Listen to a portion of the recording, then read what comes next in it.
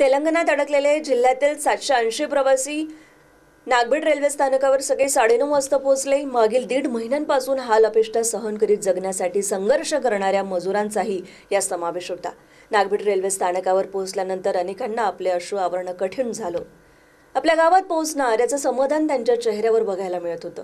तेलंगणातील रायनापा स्थानकावरून रात्री 2 वाजता श्रमिक स्पेशल ट्रेन नागबीडच्या दिशेनं रेल्वेनं निघाली।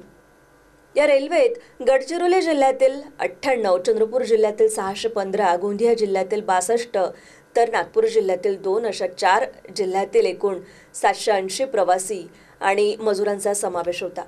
नागबीड रेल्वे स्थानकावर सकाळी 9:30 वाजताच्या सुमाराला रेल्वे पोहोचली। यावेळी मजुरांनी सोशल डिस्टन्सिंगचं पालन केलं। त्यानंतर तालुक्यानुसार त्यांची विभागणी करण्यात आली। राज्य परिवहन महामंडळाच्या 24 बसेस, खासगी 8 आणि 2 स्कूल बसेसच्या सहाय्यानं त्यांना त्यांच्या गावी रवानगी करण्यात आली। आरोग्य विभागाच्या वतीनं प्रवाशांची थर्मल स्क्रीनिंग करण्यात आली। नगर परिषदेच्या वतीनं रेल्वे परिसराचं निर्जंतुकीकरण करण्यात आलं। आरोग्य अधिकारी डॉक्टर विनोद मडावी, ठाणेदार दीपक गोतमारे, पालिकेचे मुख्याधिकारी गणेश खेवले, ब्रह्मपुरी आगार प्रमुख सुरेश वासनिक, उपविभागीय पोलीस अधिकारी मिलिंद शिंदे, जिल्हा परिषद सदस्य संजय गजपुरे, नगराध्यक्ष डॉक्टर उमाजी हिरे, उपनगराध्यक्ष गणेश तरबेकर यांची उपस्थिती होती। बाहेरून आलेल्या मजुरांना सोडण्याकरता एसडीओ मॅडमच्या आदेशानुसार 24 गाड्यांची व्यवस्था केलेली आहे। त्यांच्याकडून आम्ही तिकीट घेणार नाहीत, विनामूल्य त्यांना सोडणार आहोत। याचे चार्जेस आम्हाला शासनाकडून मिळणार आहेत। प्रवाशांकडून आम्ही कुठलाही चार्जेस घेणार नाही।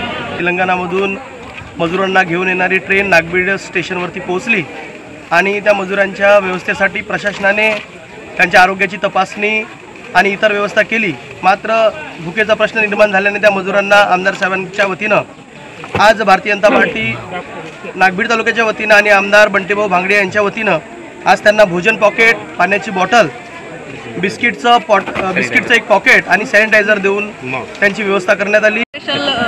श्रमिक स्पेशल ट्रेन रायनापाडू टू नागबीड 8 म्हणजे पहाटे 2 वाजता तिथून निघालेली आहे।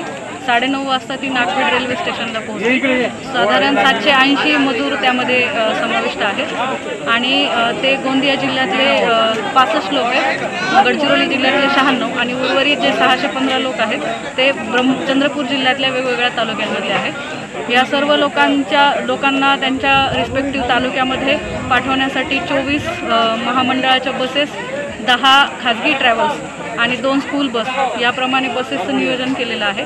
सर्व प्रत्येकी बसमध्ये 25 याप्रमाणे सोशल डिस्टन्सिंगचं पालन करत मजूर आपण बसवलेले आहेत। वैद्यकीय सेवा कोणती देतात? वैद्यकीय सेवा आपण ब्रह्मपुरी आणि नागबीड तालुक्यातले जे मजूर आलेले आहेत बाहेरून त्यांचं स्क्रीनिंग स्टेशनवर करून आपण संबंधित तालुक्यामध्ये पाठवत आहोत।